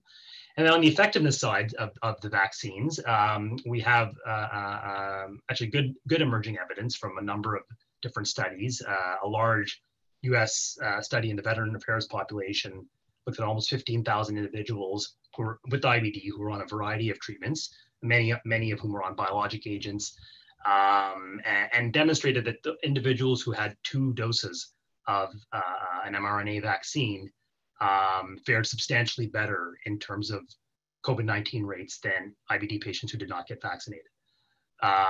So that's one of the premier lines of evidence so far that demonstrate that the rates of active infection with COVID-19 have decreased substantially with vaccination amongst IBD patients. There's a large international effort known as the Icarus IBD cohort, where they're prospectively collecting data on IBD patients, where they've released some preliminary data from vaccinated individuals showing that in persons who are on biologics such as anti-TNF agents like infliximab or vedolizumab do have robust immune responses after receiving 2 doses of the vaccine. Similar, a little less robust than perhaps individuals who don't have IBD, or so they have control populations of healthcare workers and other healthy controls who have slightly higher immune responses, but nevertheless the immune responses generated in the IBD population to 2 doses of the vaccine were robust enough to be considered protective. But what has equally emerged in that series, in the Icarus population, as well as in the Clarity IBD population, is that there appears to be reduced development of antibodies after a single dose of vaccine, specifically in individuals who are on certain types of immunosuppression, particularly anti-TNF biologic agents such as Remicade, Humira, or their biosimilars, and conventional immunosuppressant agents such as steroids or azathioprine or methotrexate. And while it's not entirely clear what the impact is in terms of COVID-19 infection, the presumption is that that reduced rate of antibody formation after the single dose could confer increased risk to active infection. So I think the message there, which is now echoed by Crohn's and Colitis Canada, also by the National Advisory in Canada, is that it's important to get that second dose, and ideally to get that second dose in as quick a time as possible, ideally no later than what was done in the trials, which was 3 weeks for the Pfizer vaccine, 4 weeks for the Moderna vaccine. And so I think those are the specific factors that are relevant to the IBD population. I think the overall outlook is very good, and I think that there is no justifiable reason to not consider vaccination if you're an IBD patient, whether you are or not on immunosuppressive therapy. So Sanjay, there's a question in the Q&A that I think we need to address. Through all of these fairly large cohorts now that are looking at vaccine effectiveness in patients with IBD around the world, has there been any signal that the vaccine causes flare-ups of their IBD? If somebody's in remission and they get the vaccine, or not in remission and get their vaccine, are they going to get worse IBD as a result? I'm not aware of any data showing that.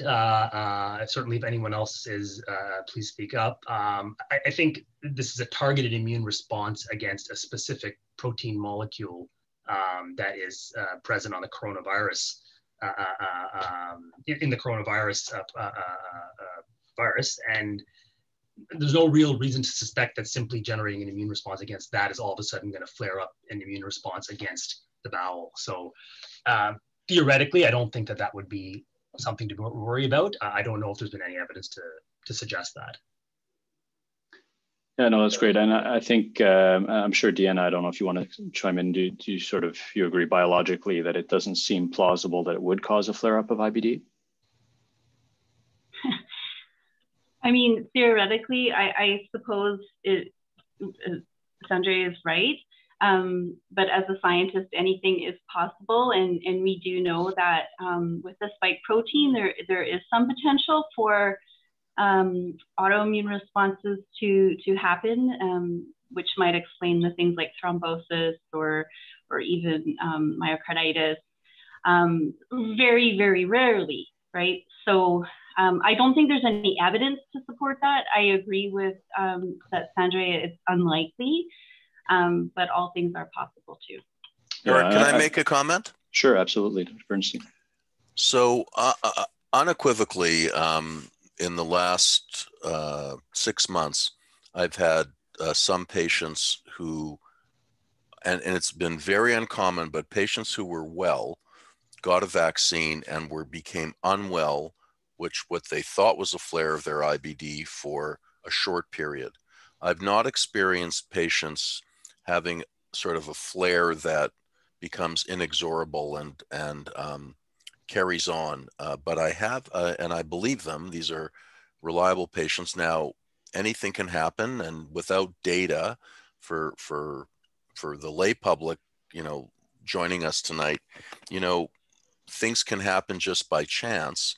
And so without actually studying it properly, it could be that the 3 to 5 patients I had tell me this, they might have had some kind of acute diarrheal illness that just happened. And the only way to know would be to look at hundreds of people who got the vaccine and hundreds of people who didn't. But nonetheless, I have had a handful of patients tell me they've unequivocally flared, although the flares did not sort of persist for weeks or months. They stayed on their medication, things settled down. So there seems to be in some way that it's mostly been a diarrheal related problem. They weren't, so I agree with Deanna that scientifically reactions can be triggered, and perhaps in some IBD patients, the physical or clinical response has been some diarrhea.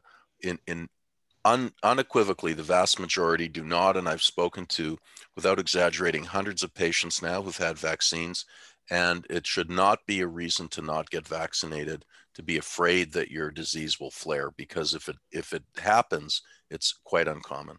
Yeah, and I would say you're balancing the risk of potentially maybe some more symptoms, which even that we're not sure about, with the risk of complications from COVID-19.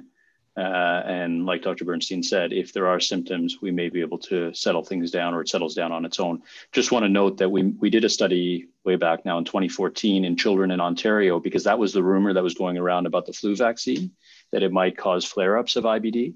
And we did a study in all the children in Ontario, and we found that in years where they got their flu shot compared to years where they didn't get their flu shot, they actually had a lower risk of seeing their doctor for IBD-related reasons, no difference in hospitalization rates. So, you know, in fact, it seemed like they were better off in years where they got their flu shot. So clearly we have to do a similar type of study with COVID-19 vaccine. I think that's something that has to be done, and more data is going to come out.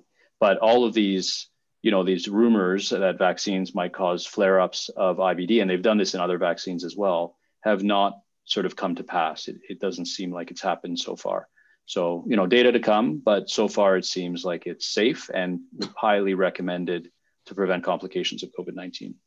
And I would quickly just add, we set up a COVID IBD clinic at the University of Calgary that I'm a member of. And, you know, so I've seen a lot of people who have IBD who've gotten COVID, and almost everyone who's gotten COVID has held their medication while they're acutely ill from COVID. And many of them, because of holding their medication, have then went on to have issues with IBD flares like that. So it's, again, it's everything has to be balanced against very, very small risk of, you know, theoretical risk of flaring, which I don't think that there's any data to support at this time. But if you were to get COVID, you have to hold your medication, and now there's a substantial high risk of having flare because you have to stop your therapy while you're sick. Yeah, and I just want to point out, you know, vaccinations aren't perfect. They are man-made or woman-made or what have you. They're made by humans, and we don't understand everything entirely about immunology. We've learned so much about the immune response. We might have to rewrite textbooks just based on what happened with COVID. So it is a young field, but it's really important to weigh the risks and the benefits. Even if there was a flare and it was my child who had IBD, I would still get them vaccinated because there is no other way out of the pandemic. And when you get vaccinated, you're not just protecting yourself, you are protecting everyone around you. So that's how important it is.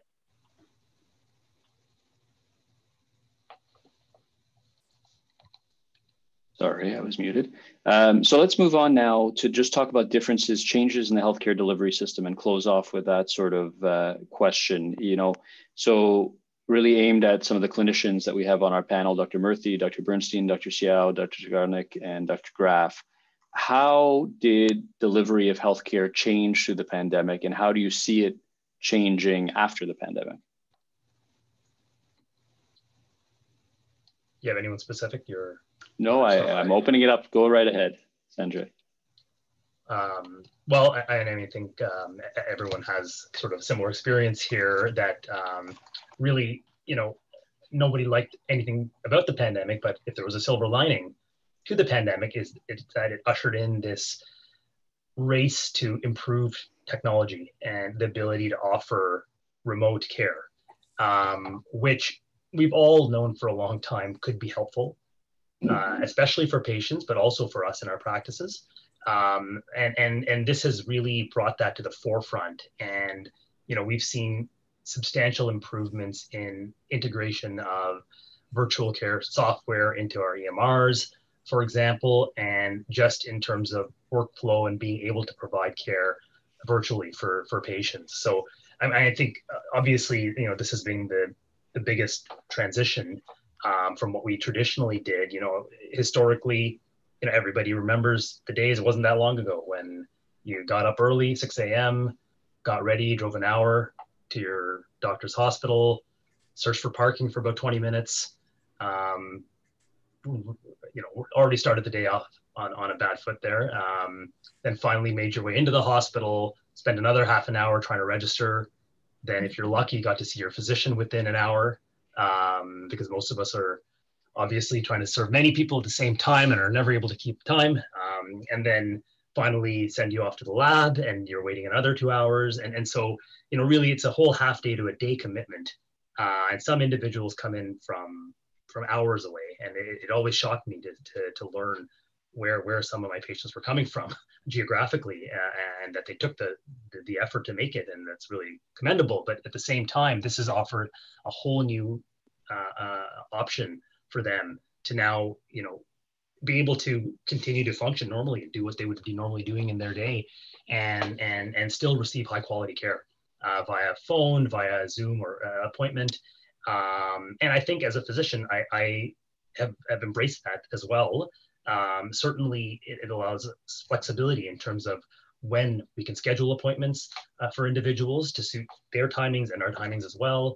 Also, if an individual is able to carry out his day-to-day routine, his or her day-to-day routine, and you happen to be an hour late, they're not so disappointed. Whereas making them wait an hour in the waiting area is just not acceptable, really. So, a lot of little things in terms of cost and time that makes virtual care that much more attractive, and I think that really that's been the major switch here, and with that is going to come increased development into remote monitoring technologies. We're already seeing the emergence of various IBD apps that can help with home monitoring. That's only going to grow, and I think this has really kind of changed the way we're going to be practicing in the future. And this chapter really sort of discusses some of that, and really virtual care, remote care is probably here to stay. And probably going forward, we're going to be looking at some kind of a hybrid model which offers the best of both worlds for patients and their practitioners to offer high quality care. Yeah, and I would echo that. It's Lesley.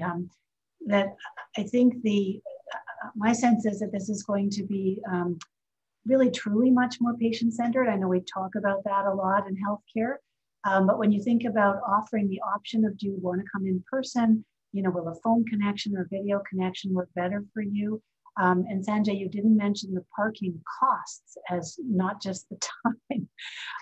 And I think that it was more than 3 years ago when we tried to bring this software platform called Zoom into our healthcare system, and the door was just slammed shut really quickly. Oh no, there's no way that you can connect with patients, and privacy and so on. And yet the pandemic really did push for a safe, effective platform to be able to connect with patients quickly. And I was, really, in some ways, I guess, surprised myself to see that in having, I mostly do video connections with patients, and finding that it very quickly got almost like, you're sitting across from them in the room, in terms of being able to have that meaningful interaction with the patient and figure things out from there. So my sense is that the patient becomes just a much more significant partner, where it's a two-way thing. I'm hoping we can see the patient being able to go in and select the appointment time that they want, and then again the phone call or the video link to be able to do that. I think that's going to be much more efficient for patients, and then those options to be able to track things for themselves on apps or whatever other ways, and send those off to the clinic. To me, this is just, I think we accomplished in 3 months what I was expecting was going to take another 10 years in terms of ways to get the care right into the home of the patient. Because before, what we had was telehealth, where you still had to use clunky equipment to go to another health center and talk with the patient through video. There's a question actually, Dr. Graff, in the Q&A about how patients can advocate for telehealth and continuing, this virtual care model going forward. Is there anything that they can do other than obviously speaking to their doctor or nurse about encouraging its use? I actually think if patients do want to, well, first of all, I think that the audience should be assured that those of us in healthcare on the other side of the table are advocating very strongly for what we have found has been very effective and helpful. But I think actually the patient could go to the decision makers and the funders. So I think it's very appropriate to go to your health minister, to go to the CEO of your hospital or your health service and say, this has worked well. I expect that this is going to continue in some way once we don't have the pandemic driving it. Yeah, within the bounds of safety, obviously, there's cases, as you all brought up, that, we will want to see you in person, and you have to understand if we want to see you in person, there's probably very good reason for that. Absolutely. But I think it comes back to there's now flexibility to be able to work in different ways in connecting with patients. And so in person, I don't think we should stop in person. It's just that not every I was going to that way. Go ahead, Dr. Xiao. Sorry. Thanks. Oh. I was just, sorry, I didn't mean to interrupt Dr. Graff. I just wanted to extend the comment that Dr. Benchamal said that whilst the alternative platforms provide the patient as well as us a lot of flexibility, there are select times that we really do want to see patients in person, particularly if it's a new consultation, if a person is feeling sick. We do learn a lot from seeing you in person. There are times obviously that we do need to examine you, and you know, while we have improvements in the technology, I think patients also have to remember that we still need objective markers of disease activity. So whilst, you know, patients have been really happy to pick up the phone and not have to come into clinic, we still need other investigations, and those are important because they help build the case for whether you're sick or unwell. And so that might include blood tests, ultrasounds, other forms of imaging. So it's important to continue doing that, because if you just tell us feeling pretty good or I'm not feeling so good, we still need a little bit more information in order to make that decision. So you can work alongside with us with that. That would be great. Eric, can I say something? Of course. You know, what Lesley pointed out about not having access to telemedicine because government thought that would be a bad idea from a risk perspective. I would really encourage all the people participating in the webinar tonight to lobby their government. The governments have become almost bizarre about patient privacy in a way that patients themselves don't even want it. So while we need government to maintain phone medicine and phone call medicine and other telemedicine that includes not just phone, but, you know, viewing, whether there's, you know, Microsoft Teams or whatever platform is used for viewing. I can say that in Manitoba, our government still refuses to let patients access their own investigations and blood work. It's an absolute absurdity. It's the patient's blood work. If they want to see what their blood results are, they should be able to access it. I know that in places, for instance, in Toronto, patients can access their blood work, but across Canada, I would encourage everyone to encourage their governments to stop this. I think it's ludicrous, the preventing patients from getting access to their own results. It's crazy. So this is the first, you know, it's been foisted upon us and upon government to let us communicate in this way. This is then the next step, getting patients access to, you know, everything. They should get their CT results. They should be able to get a copy of it online, just like we can as physicians. That's great. Any final words about the care for the future? My final word is just to thank Gil and Eric for an extraordinary job. I'm speaking really on behalf of all of us, but I know that all of us would be saying the same thing, except I beat him to the punch. You guys have really done an absolutely amazing job. Unless somebody's paying you that I don't know about, I think you've taken this on because it was in your soul. And so we're all grateful for the incredible job you both have done in leading this over the last 16 months.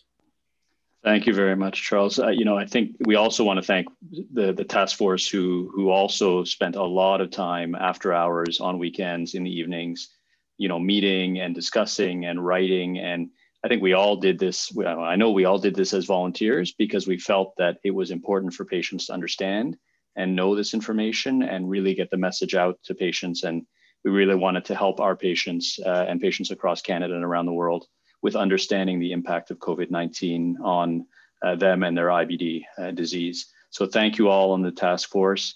I want to thank my co-chair, Gil. Gil, thank you for being such an amazing partner and working through all of this. And I know that we're all going to be working together more in the future, but I want to spend particular time and thank the staff from Crohn's and Colitis Canada.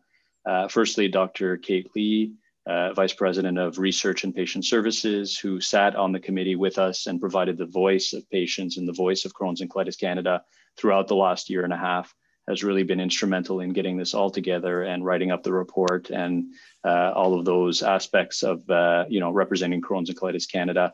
Angie Cpsych, who has worked extremely hard. I know I was getting emails from her sort of 11 o'clock last night about the report and getting it together, and has really been the voice of getting the message out, both on the website, the webinars, and now the report. So thank you so much, Angie, for your tireless work. Sarah Gandahadrian, sorry, Sarah, if I blew your last name, but Sarah has been the behind the scenes person, absolutely no glory at all, because her face is never seen, her voice is heard only at the beginning of the webinars. But Sarah has kept all the technical aspects together in terms of organizing all of these webinars and keeping us on task, keeping us on time, mostly, not always, and making sure that your questions get answered through the webinar. So we really appreciate, Sarah, all the hard work that you've done. And then Mike LeMay, who joined us in the last few webinars, we heard your requests for a French translation, a live interpretation as we were going with these webinars. And Mike has been amazing at providing that on-the-fly translation for you to French. Merci, Mike. I think that it's been tough for Mike because we kind of changed the script around and we don't always keep the script. So thank you so much, Mike, for your interpretation services as you've gone. And I think that with that, we will wrap it up. I think this is not the last time you're going to see us. We will be back. If there's more information about COVID-19, we will provide it to you. But certainly these webinars will continue in some form or fashion in terms of helping you understand your IBD and the treatments involved with IBD and the latest research surrounding IBD and all of the activities that Crohn's and Colitis Canada are providing. Please do let us know your feedback. Please let us know what you'd like to hear covered in future webinars. Please get vaccinated. And if you found these webinars useful, if you found the report useful, if you found the services that we've provided useful, please do consider making a donation to Crohn's and Colitis Canada at crohnsandcolitis.ca. Any amount of money that you can spare is greatly appreciated and really goes back to funding the research and the patient services that Crohn's and Colitis Canada provides. Of course, we will want to thank frontline workers, as we have every time we've done these webinars, whether it be physicians, nurses, other healthcare providers, or it be people working in grocery stores or on the factory lines. You've put yourselves at risk. Many of you have gotten COVID-19, unfortunately, but we're grateful for all the help you have. And that's the hospital telling me I need to end because my lights just went off. So again, if you want to donate, I think the Gutsy Walk page is still open. We did meet our goal, so thank you all. But you can donate at crohnsandcolitiscanada.ca as well. And follow us on social. And thank you very much, everybody. Take care.